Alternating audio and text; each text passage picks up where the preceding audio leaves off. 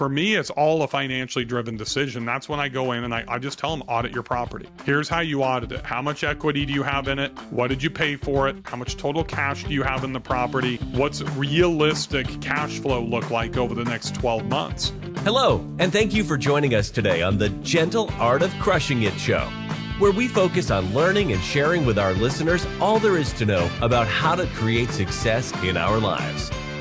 This show stands on the shoulders of giants.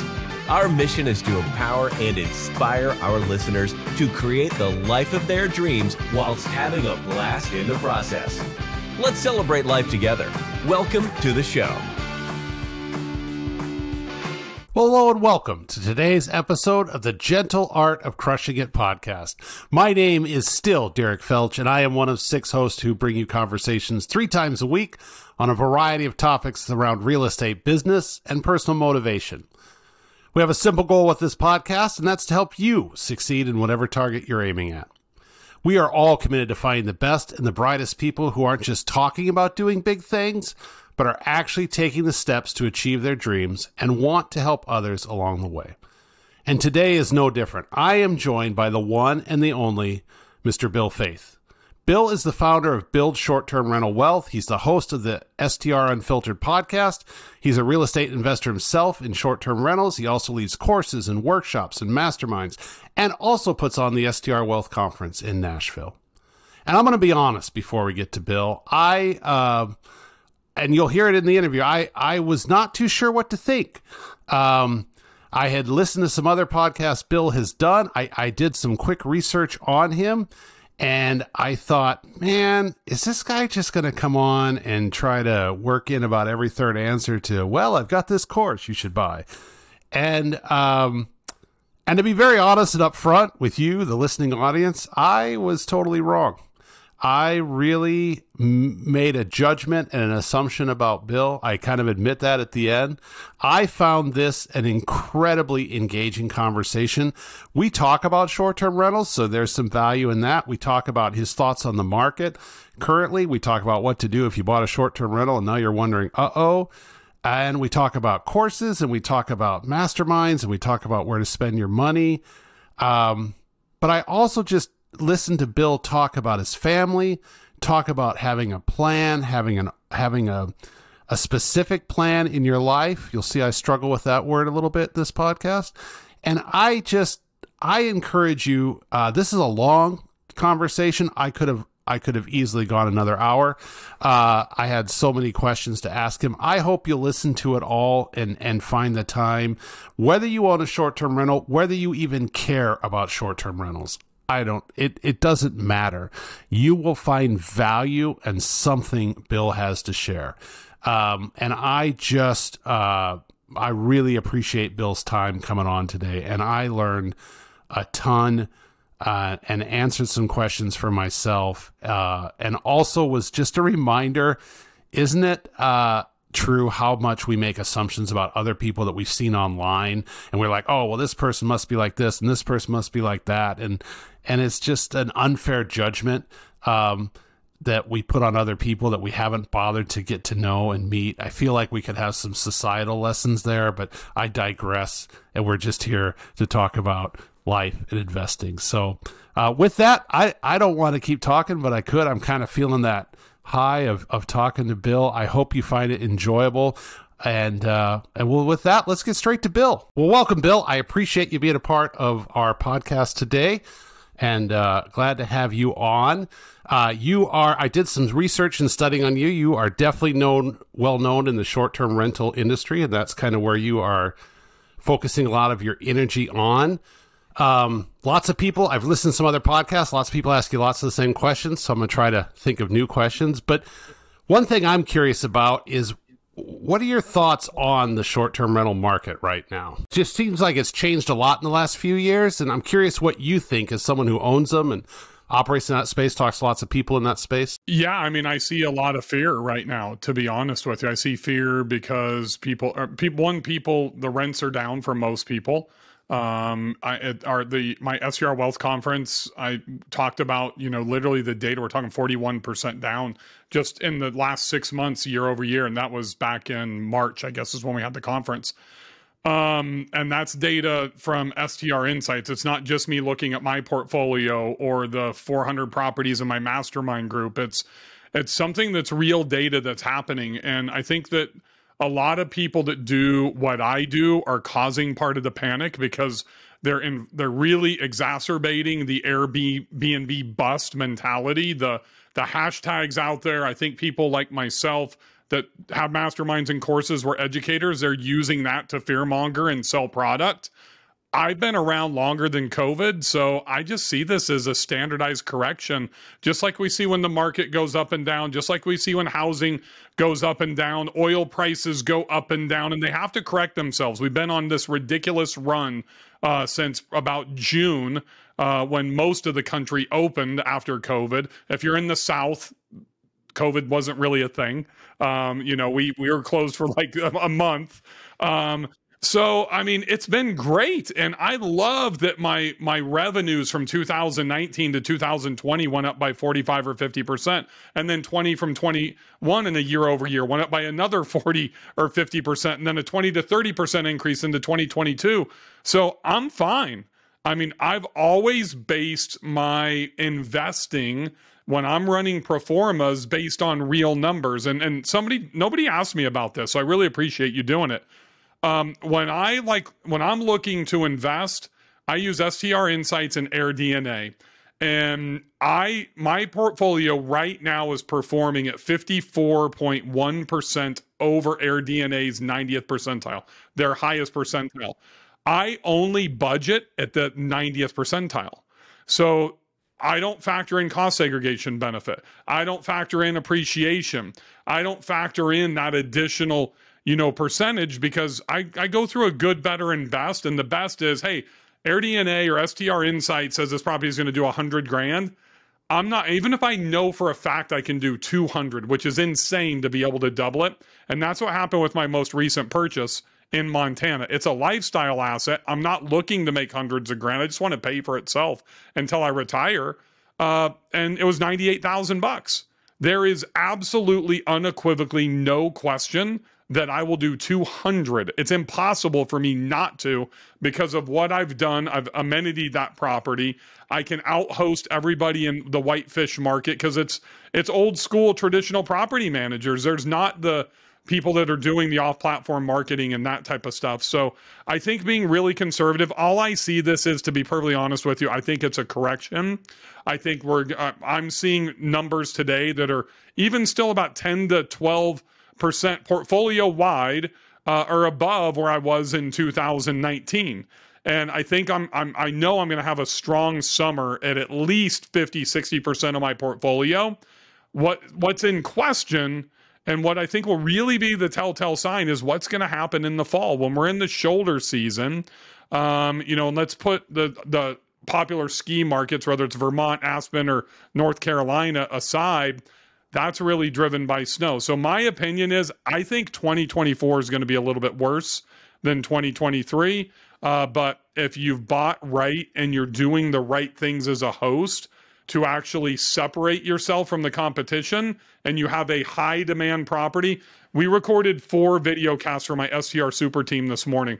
And the whole discussion comes back to the uniqueness of the property and to where we can stand out from the competition. That standard 3-2 that everybody bought in the middle of 2020 through the middle of last summer, and they could just plop it up onto Airbnb and Vrbo and make $100,000 in revenue is a thing of the past.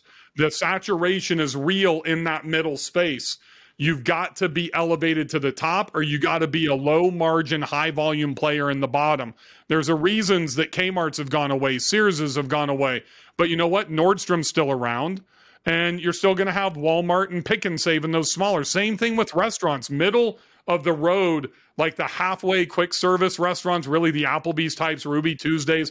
Those are gone or going away right now. It's lower quick service. It's like the Chipotle's that are thriving, the Paneras that are thriving, that still have sit down, and it's the higher end steakhouses and Italian restaurants. We as investors need to choose one or the other, and you really need to pay attention specifically if you just got into this business in the last 3 years, because that's what we had to do from 2013 through 2019. That's really good. I appreciate you saying that, Bill, because I feel like there's some people I respect a lot that, there's this conversation about saturation. Can a market be oversaturated?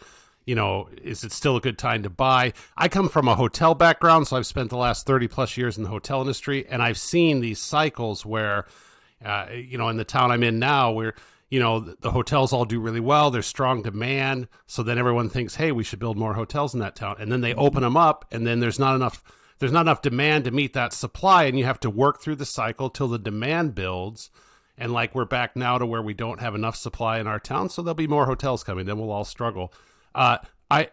Is there still opportunities, do you think? Like if someone's listening to this and they haven't bought yet, are you encouraging people to buy right now? Are you encouraging them to kind of wait? Or what are you telling people? I don't encourage anybody to do anything except for to have your plan, your lifelong plan. Even if you're 24 years old, listen to your parents, listen to your professors if you just graduated from college, and build a plan. This is not for sale, but this is what I use for my plan. I built this in 2016 with a mentor of mine. I audit myself every day. I couldn't do the podcast like with you, where we started at 5 p.m. because from noon to 4 every Friday, me and my wife meet and we're auditing our successes and failures as parents, as best friends, as husband and wife, lovers, and business partners, right? And I bet my wife hates this, but it's not just about how much money did we make in the last week. Are we moving towards our financial goals of retirement? It's like, how many times did we have sex? How many times did we have intimacy that was not sexual intercourse? How much real-time, non-phone, non-television did we spend with our kids? We're auditing all of that stuff because we have a documented plan. So one of the things that I think is a big issue is people buy property to property. You should be buying based on your plan. You should be auditing your cash and return on equity right now based on your plan. So I asked my super team this morning, and I don't know if you know who my super team is, but like even Avery Carl's on there, and I've got the best CPA, the best data analyst, all these, every one of them is buying right now. We're not afraid of the market turning down. We're not afraid of rents, stabilizing. We're not afraid of interest rates, because if we run an educated pro forma and the property works to hit 15, 20, 30% cash on cash, whatever type of IRR, whatever type of cash flow you're looking for, those are my three main metrics. If I can hit one of those based on the investment, I'm going to make the investment. And I think it also presents more opportunity for me to reposition. Most people are probably in the 7.5 to 8.5% rate right now, depending on what they're buying, right? Well, if you're at 7.5 or 7.75, don't you think there's going to be an opportunity in 24, 36, at least 48 months? I guarantee you there will be after the presidential election, regardless of the outcome. So I don't want to talk about politics, but I promise you, we're going to see an opportunity of a rate drop of at least 1.5 to 2 or 2.5 points. It may be short-lived, but it's going to happen, right? So I think it gives us the opportunity to reposition without having to go through the whole ARV syndication thing, to actually do a real multifamily reposition, even in single-family homes. So I'm a buyer today, but I also have cash, right? So I sit on the most cash I've ever had in my life right now. And I want everybody to understand, I am very conservative. I am not a Robert Kiyosaki, leverage at 90% or 100%. I'm 50. I just turned 50 last month. I'm on my days are numbered to when I retire, to what I've defined as retirement. So I'm trying to clear debt, but that's one of the reasons that I don't own 50 properties. Because I've hit my revenue goals of what I need for my outcome inside of my owned portfolio. I've hit those inside of my co-hosted portfolio. I've hit those for my family. So I'm in sustain mode and what I call optimize mode. So I did my return on equity and audit in April and decided I was going to sell a property in Beach Mountain, North Carolina that I've only owned for a year. And I turned a $27,000 net profit off of it, but I had $140,000 in cash into it. And if I sold the property, I can clear $170,000. I cleared like $168,900 closed 2 days ago. And people are like, why would you sell? Is the market saturated? Yeah, the market's saturated because I told everybody how good it was when I first invested and people followed me into the market. And what happened is they did the same stuff that I did in a super small market with only like 600 STRs in it, and it leveled up to the level. So I have no place to go to continue to separate myself. So I'm pulling my cash out, cost me zero because this is a 1031 property, and I'm reinvesting it into another property. So I'm putting that, really rolling it all the way up to a $1.46 million 4-bedroom townhome in the heart of Bozeman, Montana. And people may say, why Bozeman? Well, Bill loves Montana. Has nothing to do with that. It has to do with it's almost impossible to get short-term rental permits in that market. It is the number one market that has been affected the most by the lack of affordable housing. So, I mean, there's all these different traffic drivers and kind of deeper research, compelling rationales of why I'm redeploying the cash into that market. So that's a very long-winded answer. That's why I am a buyer today. But I'm not saying that everybody should be a buyer. And most importantly, if they're not cash rich right now, and if you don't have your personal savings behind your investment money, if you don't have the ability to make the investment and then have to cash flow that for at least 6 months to 12 months on your own, don't make the investment. If you don't have the carry costs for 6 to 12 months, don't make the investment. I think that's really good advice. I think that's some of the best advice I've heard in a long time. So thanks, Bill. Can we go You're back welcome. to talk about your plan? Because this fascinates me. Have you always been someone that had a plan? Is that kind of your personality, or is that something that you learned or acquired, that the need for that life plan and auditing and all of that along your journey? I had a plan that I was going to be a professional athlete from a young child. I graduated from high school as the 3rd ranked golfer in the world. I got a full ride to UCLA, and I blew that thing up in about five months. I dropped out. I thought I had the world by the you-know-what. I was the best golfer in the world. I dropped out and turned professional. So I achieved that goal. That lasted about 4 years. During that journey, I started my entrepreneurial career, even before I got to UCLA, actually. But no, I did not have a plan. I went through 23 startups, built 2 $30 million companies and a $50+ million company. Had one company with over 700 employees at one time. I figured out I never wanted that again, that's for sure. But I was chasing money, and what I was chasing businesses. I love building stuff. I love the startup. It's not about the money. Part of it's about the money, to be honest, but it's really about building something and doing stuff that people say I can't do. I was drop shipping Brazilian bikinis in 1993 on AOL chat rooms and Netscape, if anybody remembers that stuff. Because I just happened to stay with a family in a small town outside of Sao Paulo, Brazil, when I'm playing the South American PGA Tour, and they were making them. And I said, can you ship these to me for DHL? Funny story, because we all know we can go literally whip up an e-commerce website today for about $500 and do it in 2 days on Shopify with every plugin you need. It cost me $182,000 to build an e-commerce website and took 5 months back then. So I've done a lot of stuff. I was chasing money. I've been married this is 2015. I got married in 97, just had my 25th anniversary. So I've been married for 15 years. My 17-year-old daughter at that time was about 6 or 7. And I grew up with a mother who was a teacher and a principal, never made a whole lot of money, and divorced and had no father. And my wife came to me one time and said, I don't want you to turn into your father. And I'm like, whoa, what do you mean? Because I just despised my father for leaving. And she's like, you are working so much. I just started a ground transportation company. I had like 4 businesses going at that time. And she's like, we haven't had a vacation in 4 years. And you just missed Gentry's dance recital for like 2nd grade or whatever it was. And that was kind of an aha moment. I was in an organization called EO, the Entrepreneurs Organization, this global group that's awesome. But unfortunately, there was one thing that's fundamentally missing and broken in their model, in my opinion. That's all it is we were set into forums like mini masterminds, and we had no chairman. We had no moderator. We had to self-moderate.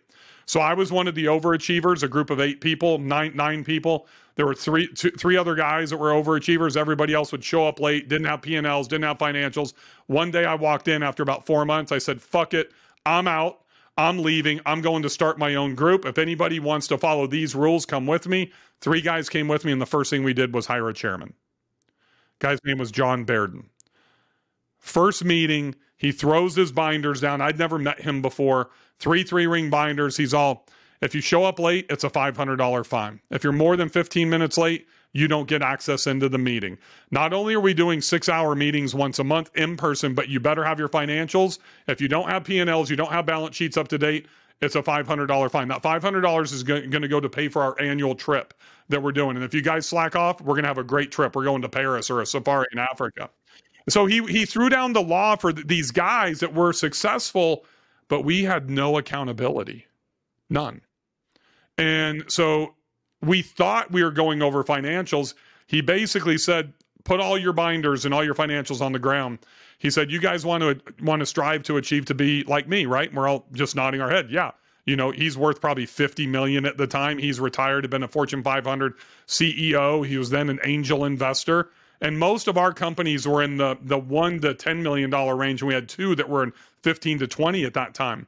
And, you know, he didn't know, like, I'd grown a couple of decent sized companies, but he started talking about what had happened, the turmoil with his family, and that his oldest son hadn't spoken to him in 7 years, who was now the president of a bank and like 32 years old, that he'd been married 3 times, all these things. And he's started building out the life plan and showing it to us. He's the one that taught it to us. His name's John Bairden. At my SDR Wealth Conference for the very first time, I invited him to come, and he sat in the front row, and I started crying on stage in front of 1,000 people because I got to really just, I don't even know what to call it, but thank him in front of everybody, because I've implemented this with about 300 people very privately. I don't sell it, so I don't want you to think I'm pitching it, with my masterminds and stuff like that. And that's been the fundamental thing, to really be intentional. And John said one thing. He says this to me all the time. You have to be able to keep score. So the first thing that I have people do when I teach it is define retirement. And everybody says the same 2 things. I want to have financial freedom and I want to travel. That's what we all want, but that's the plane circling around the airport at 30,000 feet, dumping fuel. We got to pull it down to 10,000 feet and put it onto the runway, because I can't keep score with those things. So my financial goal was $15 million liquidity. It was $800,000 a year in household income, net income, EBITDA off of my businesses. I hit both of those about 1.5 years ago. So that's why I'm optimizing now as opposed to trying to grow. I don't need to be Grant Cardone and have a $65,000 G5. I don't need Lamborghinis. You know, I've got a nice Ford F-150. I've got a nice house, and I've strategically built my entire owned portfolio, build short-term rental wealth, the Market My STR software platform I just launched for the short-term rental industry, everything based on time and then financial return. So that way, and the more mobile I can get, I use this about 90% to run all of my businesses. I hate to have to get onto you got a new computer today. I use iMacs, and I've got 3 of them sitting here. I hate sitting here unless I'm doing something like this. I want to be on the go. I want to be at my daughter's soccer practice. So I believe that we can architect our lives if we sit down, put it on paper, and have some intention. And most importantly, if you're married, that you do it by yourself, then you have your spouse go through the same process, then you unite together.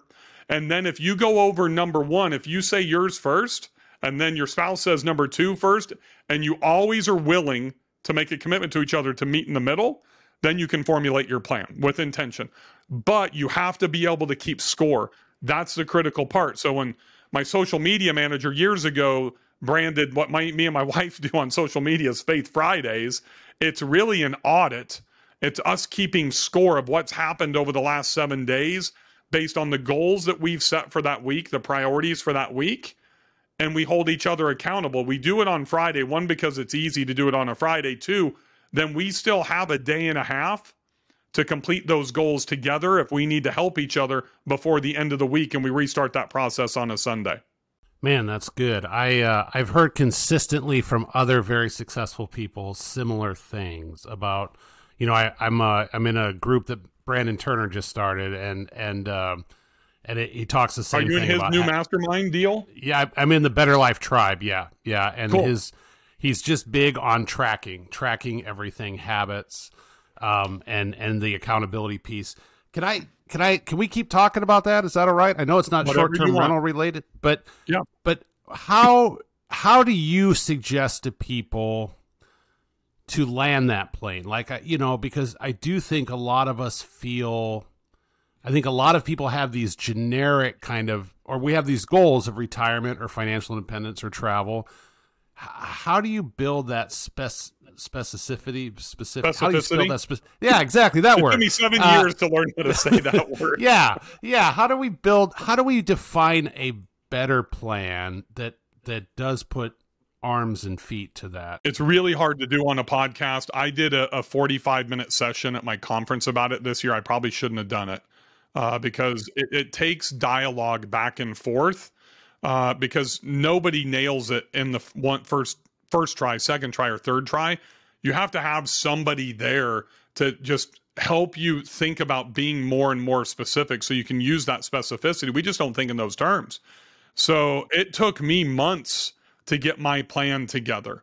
Like I do usually 1 or 2 couples retreats a year, and this is all we go over. It takes us 2 days I have no more than usually like 6 couples there. It's not like there's 40 or 50 or 100 people. And it takes, 10 hours a day for 2 days to be able to get through this for them to have a plan, when they leave. I mean, it's really simple. It's like the $15 million number I said in liquidity, basically in cash, was just an arbitrary number that I picked, out of my head. And the rationale behind it was, okay, that's $5 million for my 2 daughters. I've got a 14 and 17-year-old. That's $2.5 million each, right? And it's going to pay for college. It's going to pay for a house. It's going to have money to help them start a business, all that type of stuff. And that's $10 million for me and my wife. If I make 5% conservatively, because I'm very conservative, I don't do crypto or, Amazon or Tesla stock or anything like that. 5-6%. That's $500,000, $600,000. If I'm in the 40% tax bracket, I'm taking home, like, if I make 500 grand, like 200 grand. That's not that much money, right? To be conservative and to truly build generational wealth where I don't have to tap in to my grandchildren's, trust funds or whatever that's going to be, college funds. So that's kind of where I came up with that number. And then that's changed and it's manifested. There's no question. That $800,000 is now $1.4 million, just going from 2015 to 2023 and inflation and the cost of everything. And really, there's only one ostentatious thing, and it's not really ostentatious, that I want to add. So I've added, and one of the reasons it's gone up is I want to get my pilot's license, and I want to fly my own plane or have Chris, my COO, get it to where we both can fly. Because most of my business is done within about a 7-hour drive time of where I live in Nashville, Tennessee. And I know what I charge for an hour, whether it's a product, speaking engagement, one-on-one coaching. And it's way more cost efficient for me to fly my own plane to go and an hour and a half, like to get to Gulf Shores, Alabama. I can get there in less than 2 hours. For me, it's airport, wait there for an hour and 20 minutes to Pensacola, hour to Gulf Shores, rental car line, all that type of stuff, or it's a 7-hour drive. So to buy a $400,000 plane, which would be like a Bonanza 6-seater, I can get my dogs and my family in it to vacation too. And Chris and I big guys can get our gear in there, go shoot video, do whatever. And I can accelerate that depreciation just like I can using Section 179, right? Or a cost seg on an airplane like that. So I can basically recapture all of that and use that as a tax benefit. And the cost for me to fly my own plane and my family would be cheaper than actually using Southwest Airlines to fly down there. So I look at those types of costs. There's risk. So I've had to allocate 400 grand to be able to buy that airplane. Same thing as I do with my real estate investments. I'm allocating, the carrying costs as well, at least for 12 months. And I'm just using that as the example of how you have to forecast those dollars, right? So when I look at retirement for me means doing this all day. Like Brandon's kind of semi-retired, right? I'm semi-retired. He lives in Maui. He lives a great life, but he still works. People like us are never going to do, Homer Simpson or Al Bundy type of retirement. It's not sit on the couch with our hand down our pants watching soap operas all day, drinking whatever people drink. I mean, I'll drink my fair share of wine. Believe me, I've got a wine budget in retirement. But it's about how are you going to travel? And this is one of the things. Everybody wants to travel. How many times a year do you plan on traveling? Are you going to be RVing in the U.S.? Are you going to be doing the year-long cruises at 80 grand a pop? What are you going to do? Well, that might change. Well, that's a bullshit answer. Let's define it now. What do you want today? It can change. That's okay. But we have to budget for that, right? So all it is creating a life budget of what your expenses are going to look like and what level of lifestyle that you want to have. The great thing for me is I have invested every single one of the markets I've gone into are markets that my wife and I want to have in our portfolio in retirement so we can travel around. We'll still keep a smaller home base. But as an example, I'll sell my $2 million house here that I paid $700,000 for in 2005. I owe like $212,000 on it. I'll take my one-time exemption and I'm going to buy something small. So I'm looking in a market that is not a great STR market to add that last property, which is below Orlando, Florida, like Puerto Rico or Naples or whatever, to get the tropical weather down there when the panhandle's cold. And that's probably going to end up being in Bradenton or Sarasota. And it'll be around a golf course because that fits our lifestyle. So then if I can go in and break even on that and pay down equity, pay down debt for the next 5 to 6 years until I retire, that's a much better financially driven decision than it is to wait till I retire like most people are going to do, then go buy a property. And it's going to, that's probably going to hopefully has, 10, 20, 30% increase. So that 600 that I might pay or 700 could be, 900 by that time. But also if I can generate any type of cash flow, I can pay down the debt, right? So that's what I'm buying. I've been buying my retirement homes for the last 7 years. Man, you're giving me a lot to think about here. So, so one thing I like to ask people, Bill, because I think it's easy. I always think of the person listening to this that has a bit of a cynical view of like, oh, it had to be easy. It had to be, you had a break. Where have you really screwed up in your journey? And what'd you learn from it? It's ironic that you asked that question because I just posted a reel on my Instagram yesterday about it. And it was the biggest mistake that I've made. It was property number 2, which I believe in the short-term space. Understand, I've been in commercial multifamily and, stuff since I was 22 years old. I'm 50 now. But in the STR space, the second property, which I think is the hardest one to purchase for most people, and it was for me, I broke every rule of investing. I was just an idiot. So I believe we have to put our own eyes on the property. I believe we should only use agents to represent us that own STRs, that talk our language, that really know the market, that know regulations, all that type of stuff. I was sitting at the 2020, January 1st, 2020 Winter Classic. I'm a big hockey guy. And the Cotton Bowl, watching my Predators get crushed by the Dallas Stars. And between the second and third period, probably 4, Mondo beers in at that point, signed a document to buy a property in Fort Morgan, Alabama from what I would now classify as a junior agent that I had met online. And he found this awesome property and I knew what I wanted to do with it. I didn't see it. Literally wired funds the next day to do a cash deal while I was in, Dallas still. And I didn't see the property. So those are the first 2 mistakes. The third mistake is I didn't get an inspection. And the fourth mistake is I thought I could help a contractor that needed help and he screwed me. I ended up losing $126,000 on that deal. The ironic part is I made $128,000 in net cash off my first STR the first 2 years that I had it. And that's what I used to buy that second property. I lost all my money. It sucked. So I ended up having to sell the first property after the appreciation had happened, after that 2.5 years, to create enough cash to start leveling up.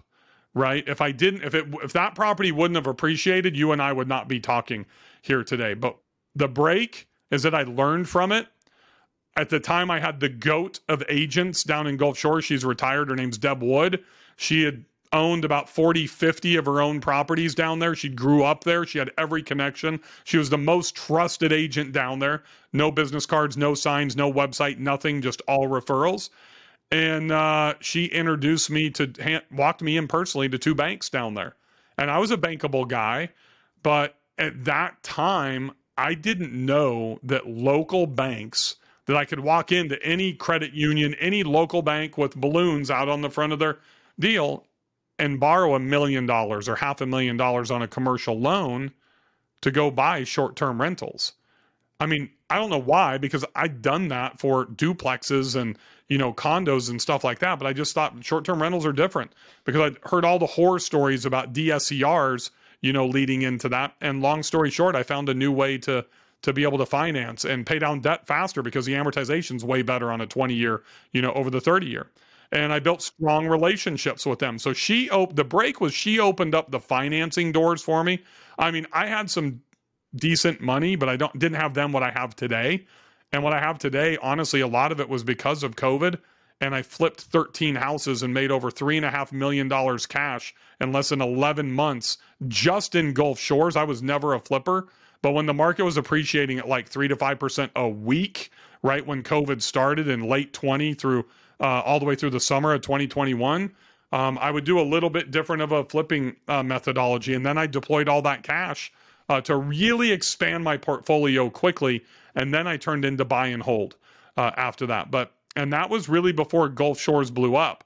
I haven't been able to buy a property in Gulf Shores since November of 21 because nothing, like zero, has penciled out that I've seen, at least in my standards of what I'm trying to invest in and get a cash on cash return on. So getting back to the short-term rentals, obviously there's a lot of people who have bought in Gulf Shores and other markets since November of 2021. And I've struggled to find some properties that pencil out. Like what would you say to someone who's they probably have paid too much or they bought a house, now oversupply has hit a little bit, demand is dropping, prices are dropping. Like, what do you tell people when I'm sure you get messages or emails or calls for help or people running up to you, you're like, what do I do now? I bought this thing. It's not cash flowing. It's starting to cost me money. What should I do? On May 6th, which was my youngest daughter's 14th birthday, we were at the Taylor Swift concert here in Nashville with my two girls and literally had probably an early 20s, mid 20s girl see me as we're walking down to our seats on the floor. Oh my God, Bill, my name's Megan. I listen to your podcast and I follow everything and all that stuff. And I'm like, great, awesome. Thank you so much. And my daughters are like this, just embarrassed. And she's like, I bought a property in the Smokies and I'm getting crushed. What can I do? And she pulls up her listing. I'm like, hey, Taylor's going on. We see the countdown in like a minute. She's like, I don't care about that. I need your help. And that stuff comes into my DMs on Instagram. It's 5 to 10 times a day, emails, all that type of stuff. It's, if you have a high demand property, if your property was like super high demand to where you could command anything that you wanted ADR wise during COVID, and it's still in high demand today, you're going to be okay. If it's that average property, that average cabin, that average beach house, that average apartment, in downtown urban areas, and there's nothing unique, nothing standing out, then you're probably going to struggle. And it's, for me, it's all a financially driven decision. That's when I go in and I just tell them, audit your property. Here's how you audit it. How much equity do you have in it?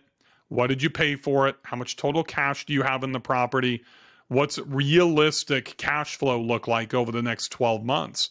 And then I tell them, I think it's probably going to get 10 to 15% worse, and they're like, oh my God, it can't get any worse. And I'm like, that's why we need to see if this is a hold or if this needs to be an exit strategy. But I don't think I'm not a systems guy. I don't teach somebody a system, Derek. And I learned that from the best golf instructor that I ever worked with. Almost everybody that teaches golf, teaches school, teaches how to invest, whatever it is. Oh, my system does this for you. Well, you know what? You can't fit every human being into a system. You need to teach them fundamentals. And my job is to get people to look through a different lens and help you identify what path you want to go down. That's where I'm different, right? So I had the same conversation with her and everybody else that I talked to about this. What may be right for me is not right for you. So I think number one, it just starts with an audit of your debt position, your cash position, and then build out a pro forma. If you were to HELOC, if you were to cash out refi, if you were to sell, what's the best financially driven decision? You have options. right? And if you don't have an option, then you better learn how to frickin' market better than your competition, so that way you can get more eyeballs onto your property. It's one of the things that if you guys, if anybody's listening that's in the short-term space and they're not using like Price Labs or, you know, one of these dynamic pricing tools that gives you the market research, at least the first thing I look at when I get my Price Labs reports every week is what's the demand? How many searches? And I get this from Kenny Bedwell at STR Insights as well. I compare both of them. I want to know how much search volume's happening, because as search volume goes down, that means my marketing efforts off platform have to ramp up. My Facebook ads increase, my buy sell trade group strategies increase, my email marketing increases, my text message marketing, all that stuff has to increase to offset that, right? So that's kind of been my superpower, Derek, is really my marketing capability. And I think the other part is most of those people that are upside down, they just bought wrong. They bought at the height of the market. And that's problematic when we're buying short-term rentals. It's problematic when we buy single-family homes and then you get transferred, 9 months from them. You're going to be upside down. In many cases, these people that don't know how to market, they don't know how to do listing optimization. They're just letting Filipino VAs, nothing against Filipinos, but VAs anywhere, run their properties for them and do their stuff because they don't have the money. You're probably better off taking a little bit of a haircut if you can get out of it and stop the bleeding, in many respects. But it's different for everybody. And that's what I use a term about knowing and being known, to where I really have to know somebody's situation, what's behind the curtain, before I could really give them a piece of advice. And a lot of people say, Bill, you always talk about yourself. That's because I'm practicing something called Gestalt. In my experience, I've gone through this. I don't know you well enough to tell you what to do. I like that. That's really good. How much time do we have, Bill? I could talk to you for hours. You probably don't want to do that, but I've got at least another hour. Oh, well, let's keep going for a little bit longer. When you get bored, you just wave me off or something. But, so let's talk about, because you do courses, you do workshops, you do masterminds, right? I mean, you kind of do all that. I started out, even probably starting this podcast, I grew up kind of cynical about that for a lot of reasons. But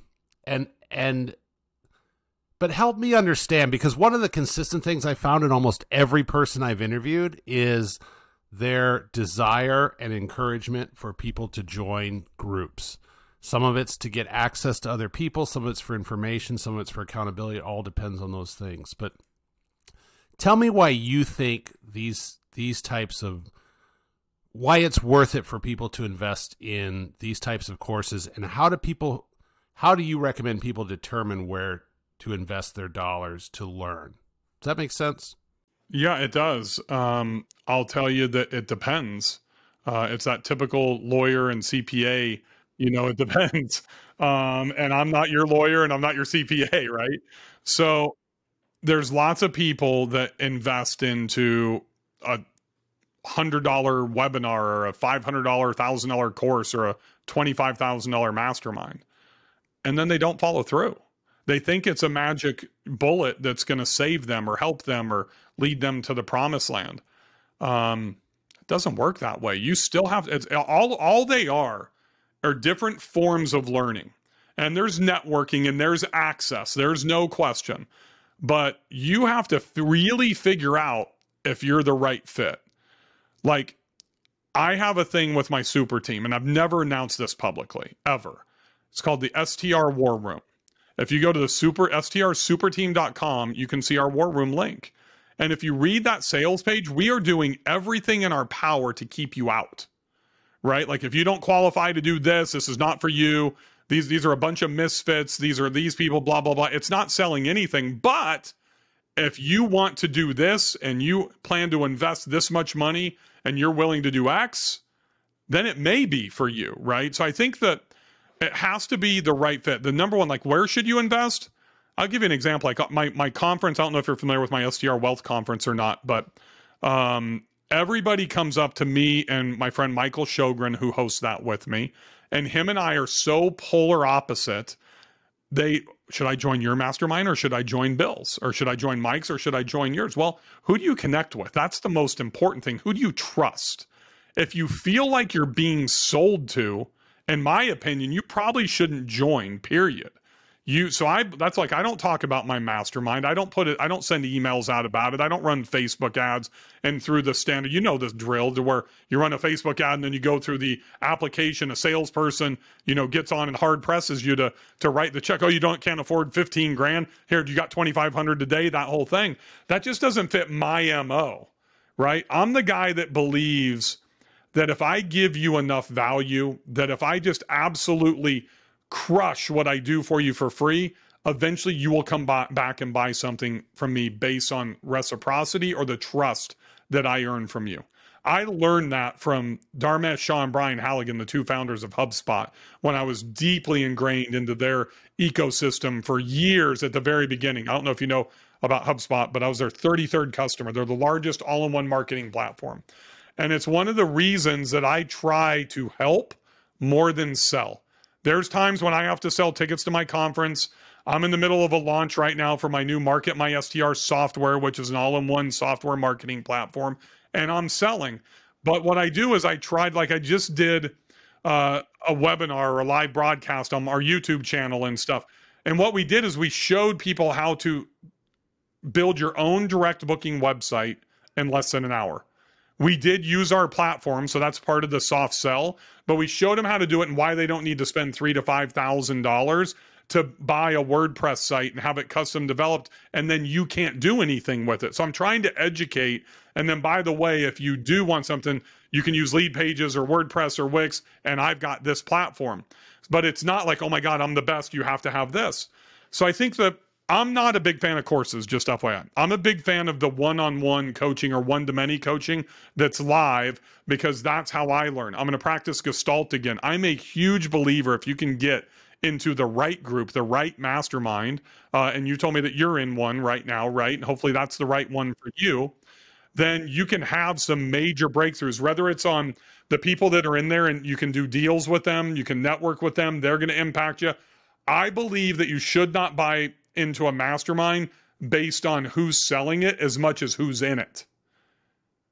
Let me say that one more time, because I think this is critical. I believe you should be buying into a mastermind, not based on who's running it, but who's in it. I tell people that, and my mastermind's 15 grand. I had 88 people in my mastermind, and I tell people in person, don't buy into it for me. It is the only way you're going to get direct access to me without paying for a one-on-one coaching call, which is $1,000 an hour, because I don't want to do them because I think they're not valuable to do something in an hour. But it's the quality of the people that are inside here is who you really want the access to. So I joined a mastermind that has the 6 most high-powered marketing people in the world in it in 2017. I've spent $100,000 a year to stay in that mastermind. There's 9 of us in it, only 3 of us pay. We pay to get access to those other people so we can go spend $300,000 for 3 meetings, to have $100,000 a meeting for private chefs in cool locations. And I can't even tell you how much that's benefited me. My net worth has gone from about $700,000 when I joined that mastermind to over 24 million today. Right. And that is, and I 100% attribute, I'm a smart guy. I can do stuff on my own, but I've been able to stand on the shoulders of giants, right? And that's one of the reasons, like my super team, those are all guys except for Avery Carl. We're all in my mastermind. Kenny Bedwell, Jeff Hampton, John Hodge, Ryan Bakey. And they just happen to be the best that I know inside of their respective space that I've had access to. So when I have a tax deal that ties to a new investment, whatever it is, I'm going to Ryan. They're my giants that I stand on, even though I'm one of theirs. Does that make sense? And so I put them together to bring them to the public, because that's a really hard thing and something that's missing, specifically having an attorney on asset protection, liability, communicating directly with a CPA. So for me, I believe I'm a value-based buyer, and most of us sell our products or our services, whether it's a coffee shop, a limousine service, or STR, based on our own personalities and our own virtues. So I'm a value-based buyer, so I sell value-based products. And if I can't create enough value for somebody to purchase, then they shouldn't purchase.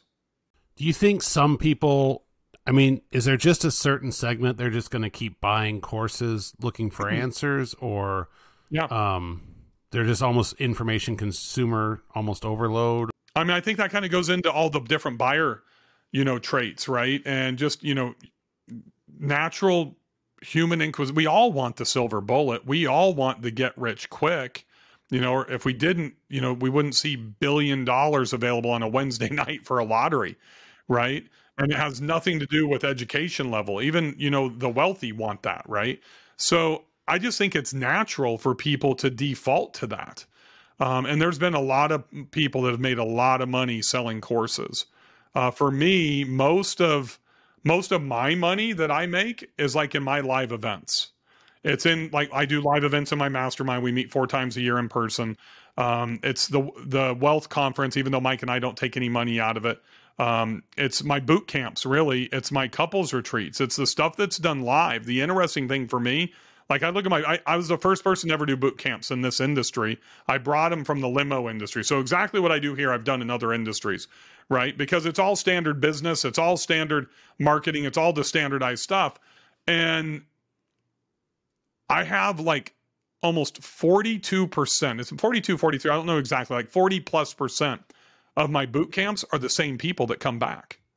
So I must be doing something right and driving value for them, right? For them to come back and spend between $750 to $1,500 for a ticket to come back and learn again. It is different topics every time, but if I didn't deliver value for them, I would think they wouldn't want to come back, right? At least I wouldn't. I wouldn't renew my $100,000 membership every year, for 6 years in this mastermind if I didn't get value out of it. So I think number one is really, you got the person, the person that you're in their mastermind. I don't know if you want me to say the name or not, but you resonate with them, obviously, right? And there's people that may not resonate with me because I cuss or I'm loud or, I'm old. The 20-year-olds don't resonate with me. There's a few that do, but most of them are resonating with people in their own, age bracket. And I probably don't connect with them as well. I mean, the arbitragers definitely are anti-Bill Faeth. I'm an anti-arbitrager. So, I mean, it's the same buyer persona that we're trying to sell to. You have to determine, if you're looking to invest into a mastermind, invest into a course, the number one thing is, do you connect with that person? Number two, do you trust them? Would you let that person, in my opinion, would I let that person watch my 14-year-old daughter? If I can get past that, then I'm willing to buy from them if I believe there's value. Do you think the value, like in the value of like your STR workshop you do, is the value in the information or the people coming to it? That's a great question. I think there's a combination of both. I can tell you at my first STR Wealth conference, which is my big 1,000-person conference, I was in an Uber with John Hodge, the bank whisperer from my super team in Austin, Texas, meeting with a hedge fund company 2 weeks prior to that conference. And the Uber driver overheard us going to meet a friend for breakfast before we flew home after our dinner meeting the night before, talking about real estate. I sat in the car while John went into the coffee shop and talked to the Uber driver for 15 minutes, who was also a glass blower, 3rd-generation glass blower. And he's like, dude, I've been trying to get into real estate. It's really hard. I'm looking for, where can I learn? I said, dude, I'll change your fucking life, but you need to make a commitment to me. I'm going to give you a free VIP $2,500 ticket, but you need to be in Nashville June 7th and 8th. I don't care if you drive, you fly, however you get there, you sit in the front row, and I'm going to be on stage, and you better be fucking taking notes for the entire 16 hours that we're in there. And when you come back for the VIP dinner and you get to meet the speakers, I don't want you doing selfies and shit like that. You take fucking notes, and then I want you to follow up with me every week for 4 weeks. You and I are going to have a call. And lo and behold, he did every one of those things and more. And he bought his first STR 5 months after attending that conference. So what I can't answer to your question is how much of that was me or how much of that was his commitment and his desire. There are kids and adults that are coachable and kids and adults that are not coachable. This gentleman was coachable and he wanted it.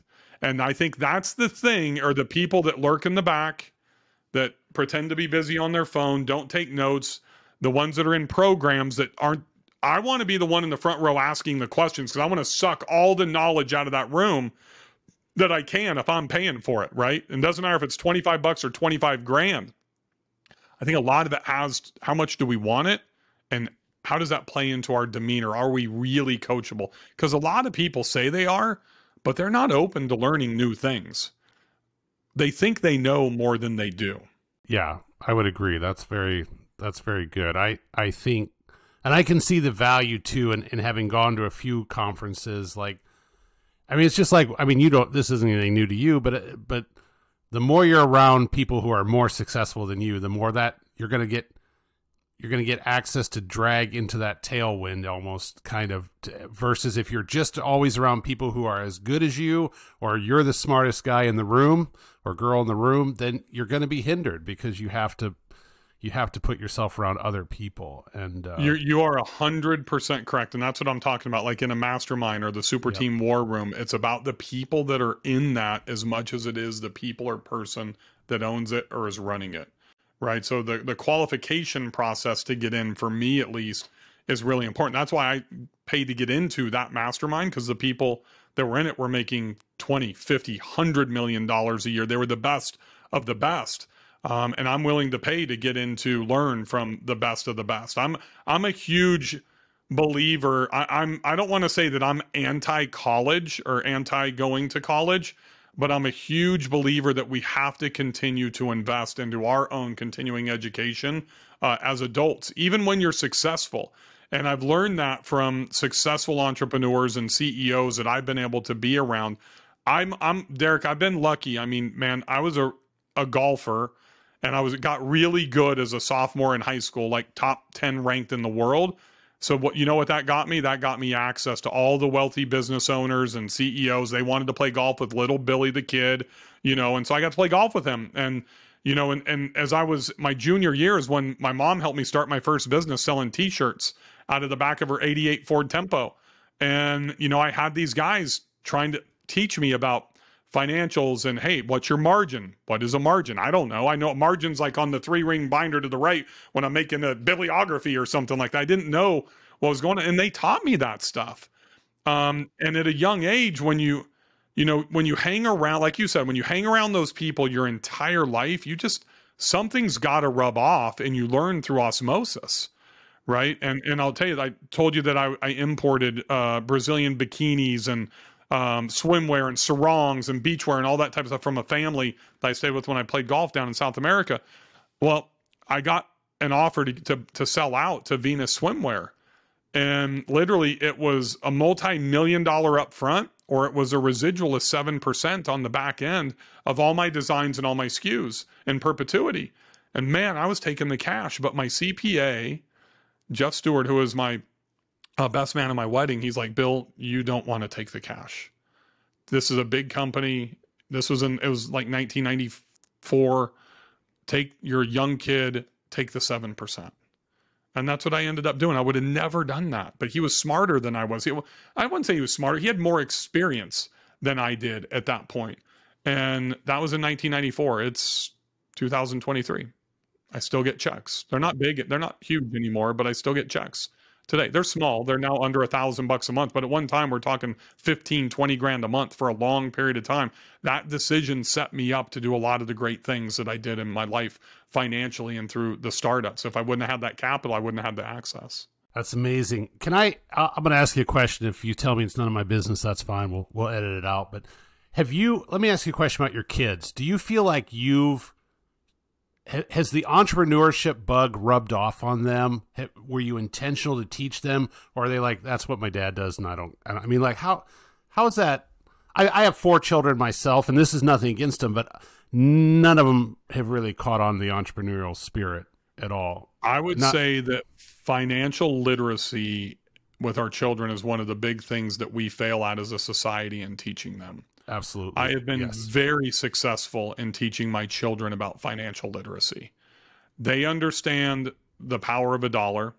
They understand the value of a dollar.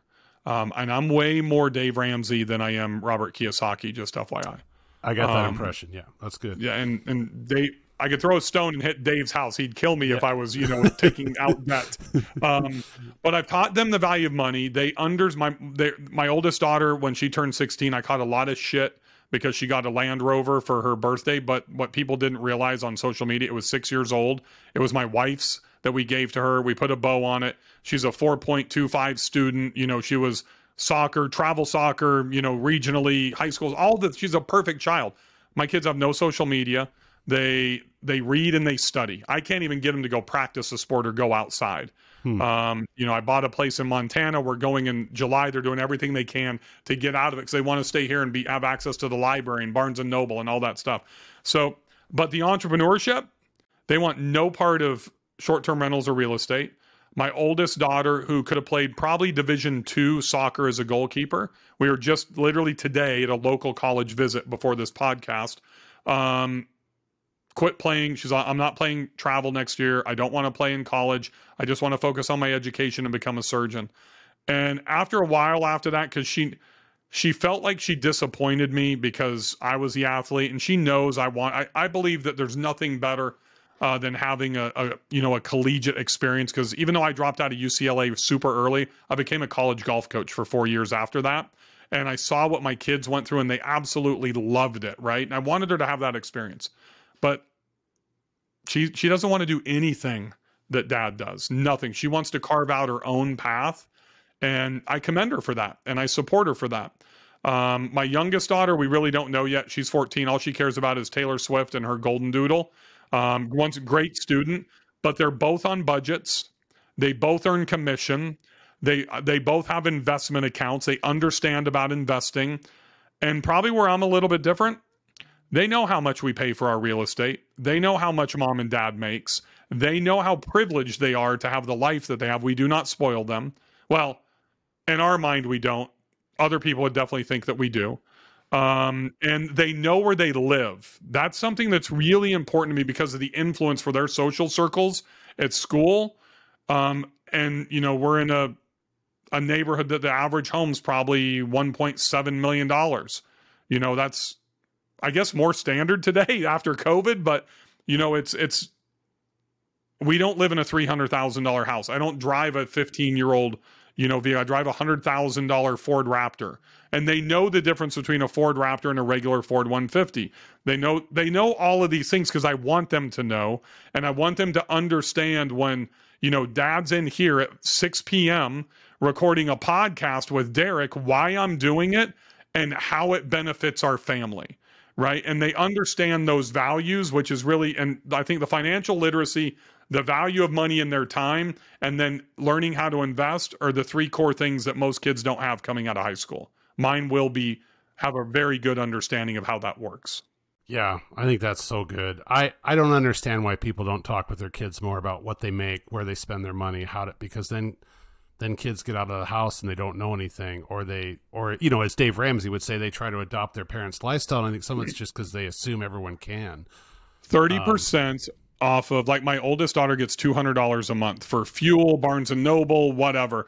But I take back 30% of that, and 20% goes into her savings account.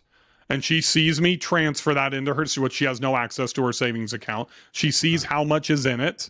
I teach her how the interest is growing in it, why it's in a money marketing account versus a checking account, all of those things. But the other 10% is tithing. And it took a while. You had to get to a certain age before they really understood why we tithe, you know, and do those things. So I think just the mentality of taking 30% out of every penny they earn, you know, once they get a job and they're out on their own, and, you know, tithing and saving will benefit them even if they didn't grasp everything else. Man, Bill, this has been a totally different conversation. I just read the book. Have you read the book, The Four Agreements? I have not. Okay, well, there's 4 agreements. One of them is don't make assumptions. I'm terrible at all 4 of the agreements, but I'm working on it. But I had an assumption of where this would go, and yeah, this has blown me away, man. Did you think I was going to be pitching courses and stuff like that? Like I don't want to answer that, but I was like, it's fine. It's like, the cynic Derek. But I also think there's value in these courses. There is, like, people put time. Like, for me, coming out of the hotel business, my secret strength in short-term rentals is where I dominate the hotel business in my town is revenue management. I don't understand listings. I'm not very good at marketing. I'm I get bored. My wife, we manage some other people's, or we co-host some other people's vacation rentals too. But where I can beat everyone in the hotel business is how to manage revenue as far as rates, length of stay, when to go up, when to go down, when to think 6 months from now. I'm in it every day. And that's how I win in the short-term rental market too. I could probably learn a ton from you on marketing. I have no idea where I was going with that. But, my thought was, there aren't very many courses on revenue management. Maybe you should build a revenue management marketing course. And I'm like, if I could figure out the thing I love about Dave Ramsey, I stumbled on him years ago when he was still like regional, is he made financial conversations fun for people who don't care about money. Like if you and I are nerdy, we could talk about money all day. But my wife, I've got that 3-minute window before her eyes glaze over. Right. But Dave made it interesting.